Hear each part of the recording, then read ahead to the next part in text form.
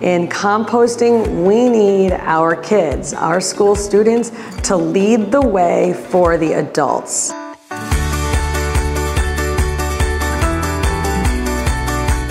Green team is the greatest team of team history, and we basically sort trash, we do compost. So if something is not where it belongs, we sort it in the other trash cans.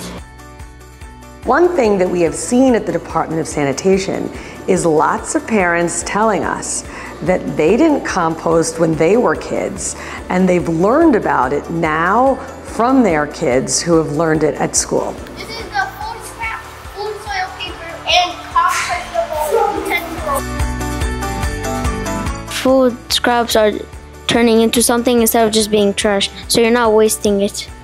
Every day in New York City, we put 44 million pounds of trash out. And we know that 1/3 of the stuff in our trash is food.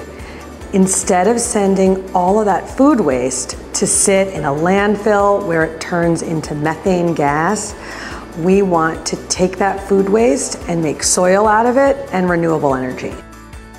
But the most important thing we can do is really educate New Yorkers about composting. And the best way to educate New Yorkers about composting is to focus on our students. What's your favorite thing about me? That I get to help people, and I get to make the world better.